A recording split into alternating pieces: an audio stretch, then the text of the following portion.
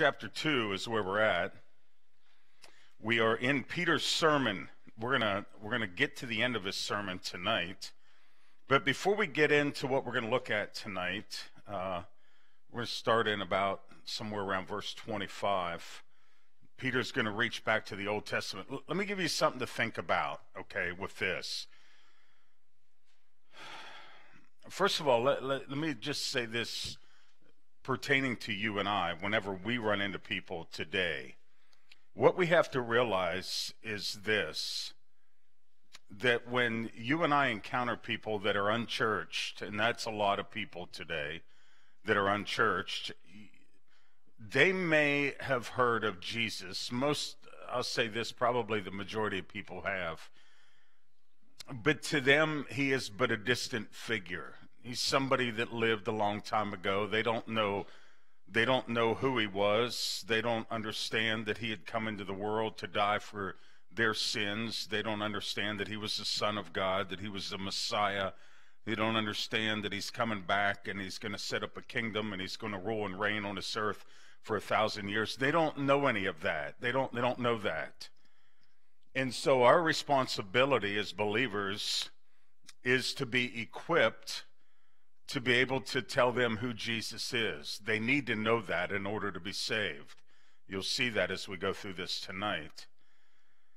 And so I often likened it to what Paul said in Philippians chapter 1, and I can't quote the verse, but whether he would live or die, he wanted Christ to be magnified in his body. So Paul kind of viewed himself like a telescope looking at a faraway star. That's how we are. We are telescopes through which the unsaved world can see Christ. To them, he's a far distant figure, lived thousands of years ago. But in our lives, we're to bring him closer, just like a telescope brings a star closer so that people can examine it, or a planet closer. So we are to bring Christ closer to people whenever we meet them. And so we need to be very mindful that is our responsibility, to go and to magnify Christ to a lost and a dying world. Peter understood that. Now, Peter's crowd was a little bit different. Peter's crowd knew of Christ. They crucified him. So you've got to understand that to this crowd, Jesus was viewed as a false prophet. He was viewed as somebody that came and professed to be the Messiah, but they were looking for a Messiah that would set up the kingdom, one that would come in and overthrow the Roman Empire. They weren't looking for somebody like Jesus. They missed the fact of what the Old Testament said about him, Isaiah 53 and Psalm 16 and things of that sort that talked about his death and his resurrection. They missed all of that. They didn't understand it.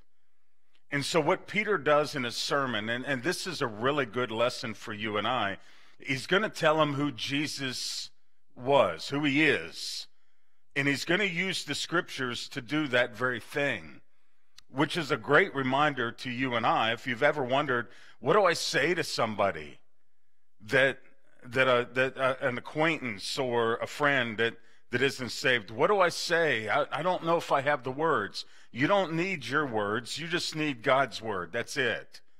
You just share verses with them. Find verses that pertain to who Christ is, that he's the Savior of the world, that he came and died for their sins and paid the penalty, and that he loves them, and so on and so forth. John 3:16, and you know all of the verses. 1 Corinthians 15.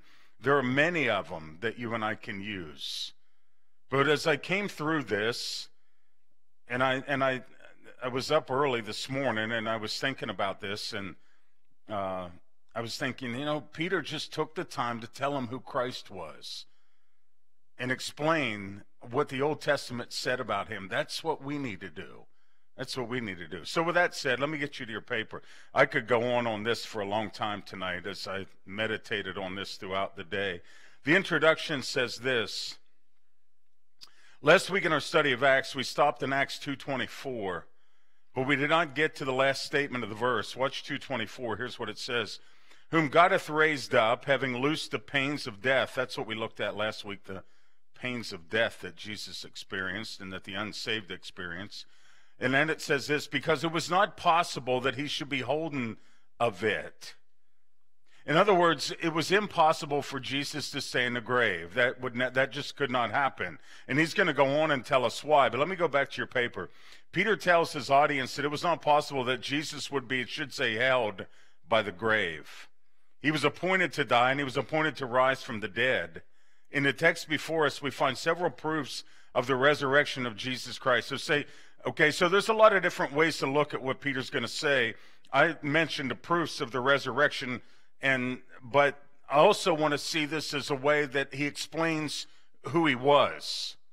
And then he will get right down to the end, and he will be very pointed with the message, as you shall see. Watch 25 through 31. He's going to quote from Psalm 16 here. 4. Now that's a connective. Okay, so he just said at the end of verse 24, because it was not possible that he should be holden of it, holden of death, of the grave could not hold him. And then the first word of verse 25 tells you why. It could read like this, because David speaketh concerning him, I foresaw the Lord always before my face, for he's on my right hand, that I should not be moved. Therefore did my heart rejoice, and my tongue was glad. Moreover, also my flesh shall rest in hope. Because thou wilt not leave my soul in hell, neither wilt thou suffer thy Holy One to see corruption. Thou hast made known to me the ways of life. Thou shalt make me full of joy with thy countenance. Men and brethren, let me freely speak unto you of the patriarch David, that he is both dead and buried, and his sepulchre is with us unto this day. Therefore, being a prophet, and knowing that God had sworn with an oath to him that the fruit of his loins, according to the flesh, he would raise up Christ to sit on his throne. He, seeing this before, spake of the resurrection of Christ, that his soul was not left in hell, neither his flesh did see corruption. Now I want to go back and I want to pull that apart a little bit. So let me just start here on your paper. And I want to gather some things as we go through this that are really good for us. First of all, this is David's prophecies, what we're looking at. This is one of the proofs of the resurrection, but here's what it says. Here in these verses, Peter points back to Psalm 16. Psalm 16 is a very interesting psalm. Now watch this. It is penned by David, but it's from the heart of Jesus. I want us to take some time and look at some of the details of the psalm because it is far too valuable to skip quickly over it.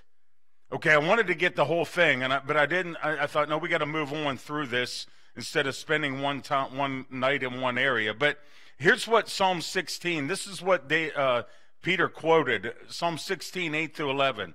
He said this, I have set the Lord always before me. Now, keep this in mind. Okay, here's what I want you to get. David's writing it, but Jesus is speaking it. This is his words. Watch. Well, I'll show you this. Watch as we go through this again. I've set the Lord always before me, because he is at my right hand. I shall not be moved. Therefore my heart is glad, and my glory rejoiceth. My flesh also shall rest in hope. For thou wilt not leave my soul in hell. See, this is Jesus speaking. Neither will thou suffer thy Holy One to see corruption. In other words, the body of Christ would not deteriorate. So this is David writing, Peter quoting, but these are the words of Jesus, and I'm going to come back to that in a moment. Thou wilt show me the path of life, in thy presence is fullness of joy. At thy right hand there are pleasures forevermore. So this is Jesus talking about his reliance, his dependence upon the Father as he went through the struggles of life. Watch this. These are the words of Jesus through David's writing. What I want you to see is that Jesus needed to keep his eyes on the Father as he faced the sufferings of his earthly life. I want to show you something that took place the night which Jesus was arrested. Matthew 26, 37 through 39. Watch the verses. This is after they've left the upper room and they have come to the garden, and he's going to take Peter, James, and John with him deeper into the darkness. But here's what it says. And he took with him Peter and the two sons of Zebedee and began to be sorrowful and very heavy. I want to come back to that in a moment. Then saith he unto them, My soul is exceeding sorrowful, even unto death. Tarry ye here and watch with me. And he went a little further and fell on his face and prayed, saying, O my Father, if it be possible, let this cup pass from me. Nevertheless, not as I will, but as thou wilt. Okay, so come to your paper again. The words sorrowful and very heavy are very strong words in the Greek. The words very heavy and exceeding sorrowful are the strongest words in the Bible used to describe sorrow and depression. This night in the garden, as Jesus faced the cross, sorrow swept over him like a crushing wave.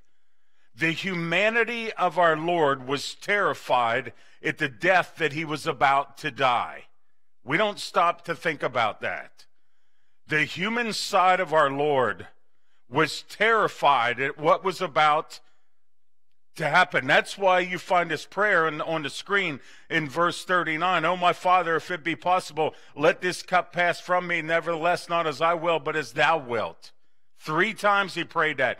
And then you remember what happened. The blood came through the pores of his skin like drops of sweat. He was under satanic attack that night, our Lord was, and the pressure that he felt was so great that it squeezed the blood through the pores in his skin. Watch the words of Paul here. Here's what he says, and I quote, the words in the Greek, those words I showed you, exceeding sorrowful, very heavy. The words in the Greek are expressive of the greatest sorrow imaginable, unquote. Jesus went into a sorrow and into a depression that night beyond anything that we could ever begin to imagine. Remember, we have a high priest that can identify with everything that we go through because he was made perfect in sufferings. Hebrews chapter 2, verse 10. He was made perfect in sufferings, not perfect in who he was, perfect in experience, so that he could relate to and identify with you and I whenever we would go through the valleys of life. Let me go back to this. To get him through this, he kept the Lord always before him. Let me go back to Psalm 16, 8 and 9 again. Watch this. I have set the Lord always before me, because he is at my right hand. I shall not be moved. Therefore my heart is glad and my glory rejoiceth. My flesh also shall rest in hope. Listen to me. His eyes stayed focused on the Father, is exactly what he did. He kept God in his focus. Our Lord did that. He needed that because life was the valleys that he went through, the sufferings that he went through, not just the cross, but before he ever got there, it was that difficult for him. Watch the next line. If Jesus needed to keep his eyes on the Father, how much more do we need to do the same? We face trials and storms, but nothing like our Lord faced. But we certainly need our God in the midst of the storms. Let us notice how the saints of the Old Testament faced the storms. Okay, Hebrews, this is a really good lesson for us. Hebrews 11, 13 through 16 says this. Speaking of the giants of the faith, these all died in faith, not having received the promises, here it comes, but having seen them afar off and were persuaded of them and embraced them and confessed that they were strangers and pilgrims on the earth. Let me stop for a moment. I want you to listen to me. Those of the Old Testament went through some extremely difficult times. How did they do it? Right here. They kept their focus through their mind's eye. They looked down the corridor of time and they embraced the promises that God had made to them. Namely, the promises of the kingdom. The promises of a king that would rule in a kingdom that they would be a part of. That's how they did it. They kept their eyes focused ahead, not on the circumstances. Verse 14. For they that say such things declare plainly that they seek a country. And truly, if they had been mindful of that country from whence they came out of, they might have had opportunity to have returned. In other words, listen, they didn't think about where they came from thinking, you know what, I was better off back there. Maybe I ought to just go back there. No. Verse 16. But now they desire a better country, that is a heavenly. Wherefore God is not ashamed to be called their God, for he hath prepared for them a city, the New Jerusalem. That's what they looked for. That's what they focused on in their lives.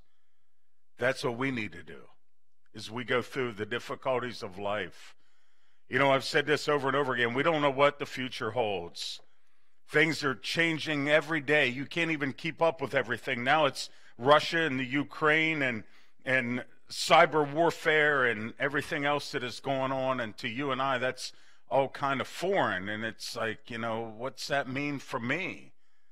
And to tell you the truth, I don't know. But I know if it comes here, it would be devastating to our nation. Our nation runs off of computers. If something come into our nation and shut everything down, then it locks everything up.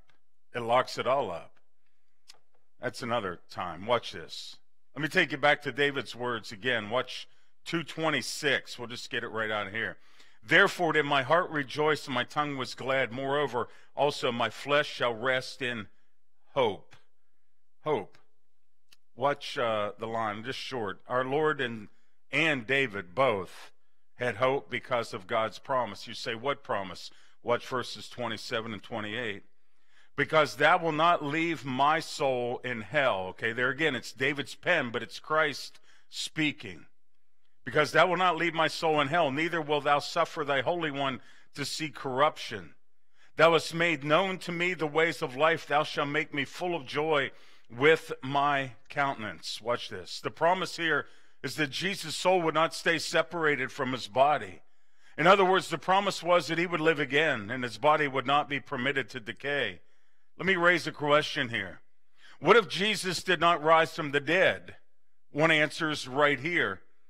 Then it should say God and his word could not be trusted and he would be found to be a liar.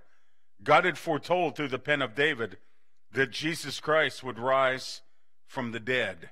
Watch the application. Let us understand that our hope is to be in our Lord and his faithfulness. Our hope is not found in circumstances. It's not. They change all the time. Let us be reminded of what we looked at Sunday evening, this verse, and we didn't spend a lot of time on it, though we could have. 1 Peter 4:19, watch it. Wherefore let them that suffer according to the will of God commit the keeping of their souls to him in well-doing as unto a faithful creator. That's a tremendous statement. God, we are to trust ourselves in whatever we go through, whatever next week holds, whatever next year holds, whatever comes down the road. I am to submit myself and to make a deposit. That's the idea right here, the word commit. It means to make a deposit in a very secure place. I am to basically deposit my soul with him and say, Lord, you are a faithful creator. And I could divide that and I could say, okay, he's faithful because his word's faithful. Whatever he promises, it will come to pass. As creator, he is all powerful.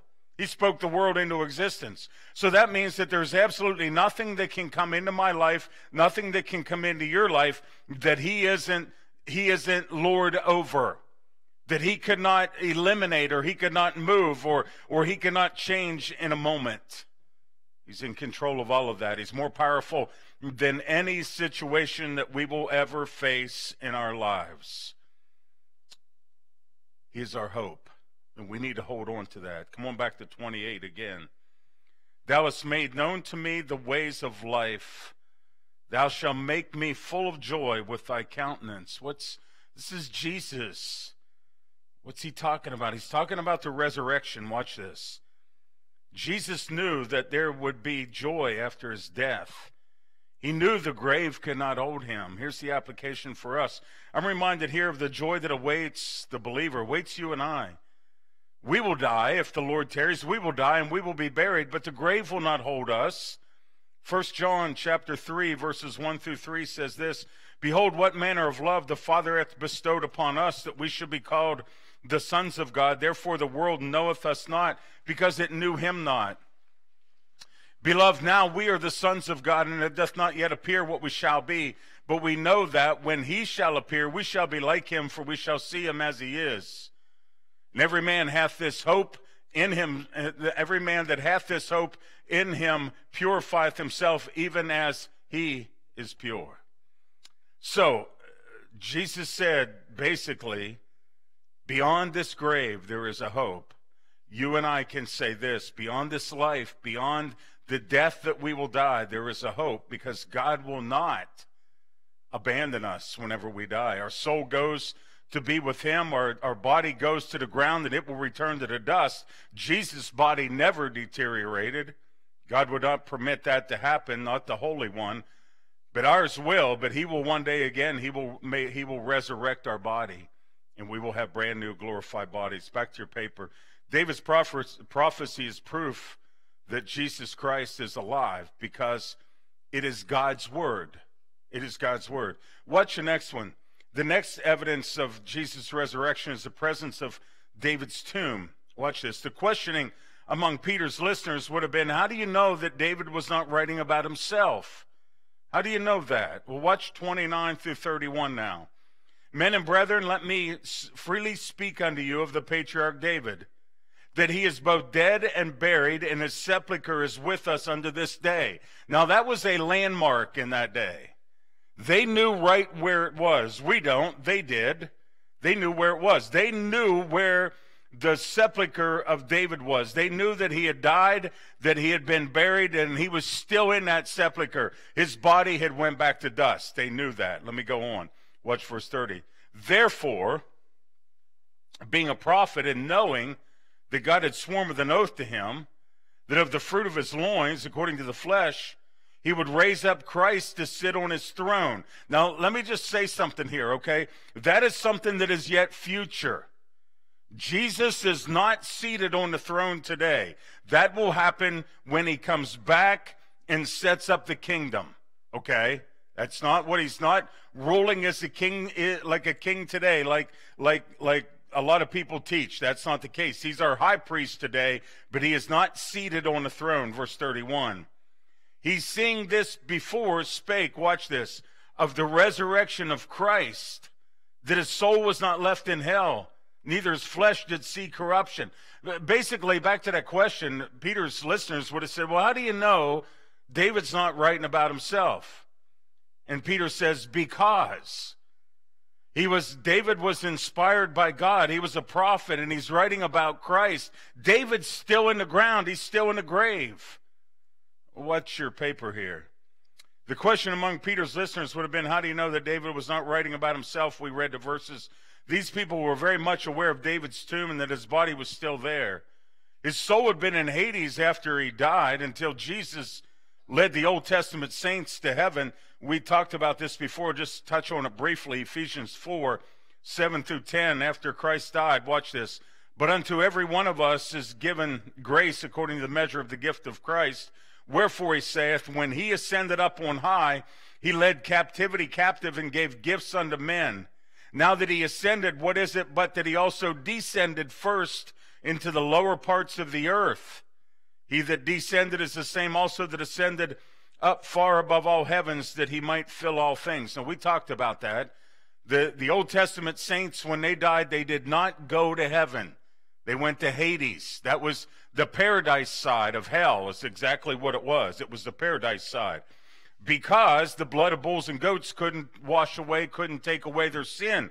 So they had to wait. They were saved on credit. They had to wait until Jesus died. When he died, he paid the full price for their sins. He then descended down. He got all those people that were still captive to their sins, so to speak, because the bill had not been paid. He went down, he took all those people out of Hades, out of this paradise side, and he led them right into the presence of God. That's exactly what he did. Watch, David was one of those. Watch the next line. David could not have been talking about himself, because his soul would remain in Hades until his sin debt was paid by Jesus. For all those hundreds of years, his body would surely have returned to dust. Therefore, the presence of David's tomb was proof of the resurrection of Jesus Christ based upon David's prophecy. David wasn't talking about himself. Then you have another proof, the witness of the apostles, watch 2:32. This Jesus hath God raised up, whereof we all are witnesses. Peter said, we're all witnesses. Not talking about the whole crowd, no.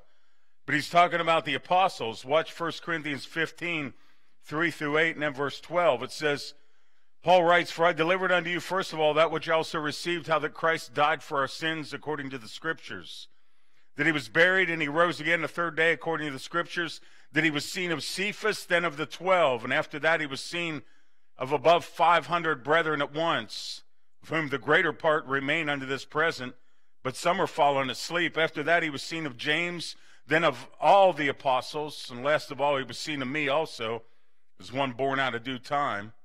Now if Christ be preached that he rose from the dead, how say some among you that there is no resurrection of the dead? That was some of those in Corinth were saying that there was no resurrection, but Jesus had rose from the dead. And so he was witnessed by all the apostles. Another evidence of the resurrection, the events of Pentecost. Watch verse 33. Therefore, being by the right hand of God exalted, and having received of the Father the promise of the Holy Ghost, he has shed forth this, which ye see and hear. What's he talking about? The events of Pentecost. He's saying, look, what you've just witnessed is proof that Christ is alive. Because why could he say that? Because he had promised it. Watch this. The events of Pentecost were the fulfillment of Jesus' words to his disciples. Luke 24, 46-49. And said unto them, Thus it is written, and thus it behooved Christ to suffer, and to rise from the dead on the third day, and that repentance and remission of sins should be preached in his name among all nations, beginning at Jerusalem. And ye are witnesses of these things. And behold, I send the promise. This is Jesus speaking. I send the promise of the Father. That's exactly what Peter's talking about right here in verse 33. I send the promise of the Father upon you, but tarry ye in the city of Jerusalem until ye be endued with power from on high. So the events of Pentecost were proof that Christ was alive. Let me give you one more, and then I'm going to pull this together. The exaltation of the Lord. Watch 34 and 35. For David is not ascended into the heavens, because his tomb's right there. They know that. But he saith himself, watch this, the Lord said unto my Lord, Sit thou on my right hand. What's this mean? What's this mean? This means the Father said to the Son, Sit thou on my right hand. Watch verse 35. Until I make thy foes thy footstool. That's a quote from Psalm 110, verse 1. Jesus Christ is the Lord that would sit at the Lord, the Father's right hand. Watch verse 36. Therefore, Peter concludes it, let all the house of Israel know assuredly that God hath made the same Jesus, whom ye have crucified, both Lord and Christ. Next page, top of the last page. Peter does not soften his words in any way. He tells his listeners that the very Jesus whom they crucified was declared by the Father to be God the Messiah. He was the promised Messiah, and they had crucified him. Can you imagine the shock as they come to understand what they had done? Watch this. It's very important to see that Peter used the Old Testament prophecies which spoke of Jesus to show just who he was. Peter's listeners needed to understand who Jesus was before they could be saved. They needed that because they misunderstood Jesus. They didn't believe his words. They didn't understand that John the Baptist was sent before him to prepare the way. They missed everything that God had done. They missed it because of their sin nature suppressed the truth, is what happened. And they needed to understand who Jesus was. And they needed to have a clear understanding in order to be saved. Watch Matthew 16, 13 through 17. When Jesus came to the coast of Caesarea Philippi, he asked his disciples, saying, "Whom do men say that I, the Son of Man, am?" They said, "Some say thou art John the Baptist, some Elijah, others Jeremiah, one of the prophets." He saith unto them, "But whom say ye that I am?" And Simon Peter answered and said, "Thou art the Christ, the Son of the living God." And Jesus answered and said unto him, "Blessed art thou, Simon Bar-Jonah, for flesh and blood hath not revealed it unto thee, but my Father which is in heaven." John 8:24 says this, Jesus said, "I said therefore unto you that you shall die in your sins. For if you believe not that I am he, you shall die in your sins." I show you that because I want you to understand that people need to know who Christ is. That's going back to what I said in the beginning. Here was a group of individuals that had crucified Jesus. They saw him as some kind of false prophet. They didn't see him as the Messiah, not at all. They had, apparently, a lot of them had heard his words, witnessed the crucifixion, heard rumors of the resurrection, tried to explain it away because you remember what went around. They said that his disciples had come and stole away the body. So they wrote him off as a false prophet that had a lot of rumors connected to him. In order for them to be saved, they needed to know who Christ was. That's what Peter does. He reaches back to the Old Testament, back to the prophet David and his words and what he wrote in Psalm 16. And he said, "Look, this is who you crucified. You crucified the Son of God, the Messiah, the one that was sent to be the King of Israel. You crucified him." Watch verse 37, if you would. Acts 2:37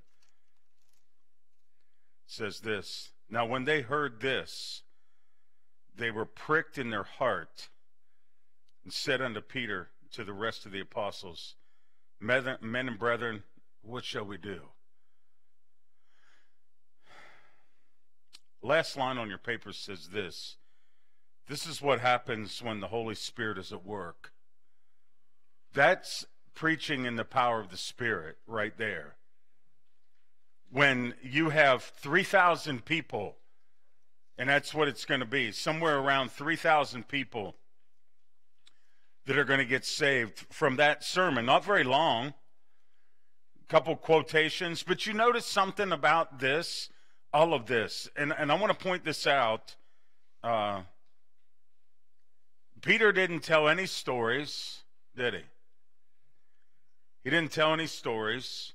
He didn't give his opinion about anything. You know what he did? He used the Word of God whenever he spoke to these individuals. Probably we could read through that sermon. It would start in verse 14 and go through verse 36. You could probably read through that in about a minute. About a minute sermon and 3,000 people get saved. You say, how does that happen? Because you got a man